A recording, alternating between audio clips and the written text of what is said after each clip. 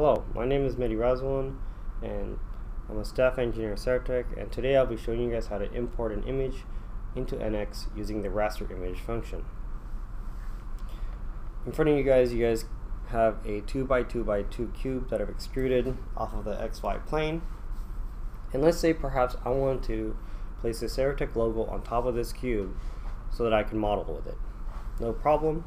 If I come here under the datum plane tab and click on that tab extension, I can find the raster image function. Let's say I forget where to find the raster image function. No problem. I can go ahead and click on the command finder here and look up import image, for example. And the command finder will give me options based on what it believes is the solution that I'm looking for. And as you can see, it has correctly guessed where that function is, and it also shows me where that function is for future reference. Let's say if this becomes a common tool in my modeling arsenal.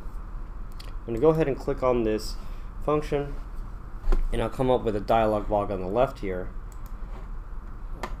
which will specify the plane in which I want to place the image, ask me for what image I want to place it in, and then the orientation. I'm going to go ahead and click on this top face here. I don't need an offset, so that's not a problem. I'm going to click on the image file here, click on the Saratech logo, and press OK. And it'll come up with a preview of my image. As you guys can see, it's a little bit too large for that cube, so let's see if we can change the size to better match our application. Maybe ½ an inch is a good size. Well, as you can see, it's a little bit too small, so let's try 1 inch. And still it's a little bit too small, so let's try 2 inches.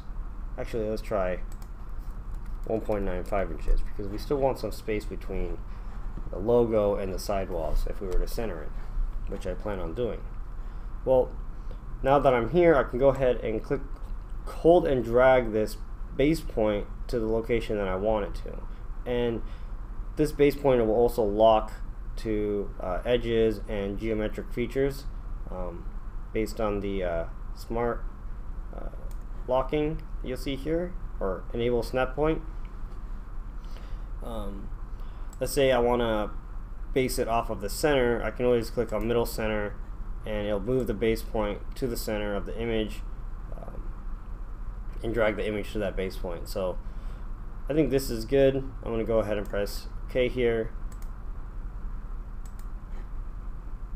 and there you go. You have an image on your 2x2 cube for modeling purposes.